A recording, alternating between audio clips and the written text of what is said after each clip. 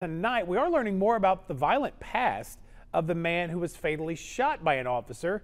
A man SPD told us was armed when he tried to run from, then was tackled and fought with officers. KSLA News 12's Tamara Knight reports.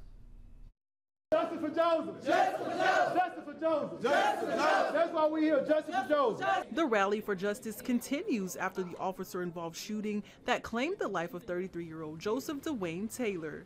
The theme of today's protest was justice or justification, as several gathered at Government Plaza demanding accountability. That was the wrong thing to do. They should never did it. They should have asked for his license and his driving license first before they even shot him. Taylor was gunned down after a routine traffic stop the night of April 23rd that led to a 3-to-1 struggle with Shreveport police. Police say Taylor was armed. KSLA was able to obtain Taylor's court records that indicates Taylor had 2 large pending cases with the Caddo courts.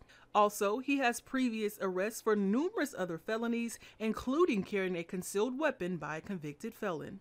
Y'all paying criminal. He was a father. He took care of his kids. He took care of his woman.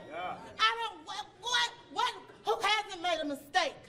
Who hasn't fallen victim? I'm standing here right now and I've made mistakes in my life too. And I'm 33 and I haven't been arrested since. That doesn't make me who I am because of the record I hold.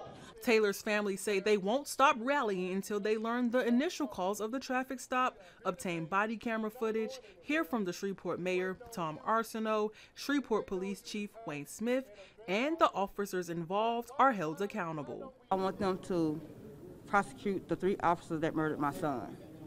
I want them in jail today, without a job, no nothing. KSLA has continuously reached out to Louisiana State Police, Shreveport Police Department, city officials, and have not been able to obtain any new updates.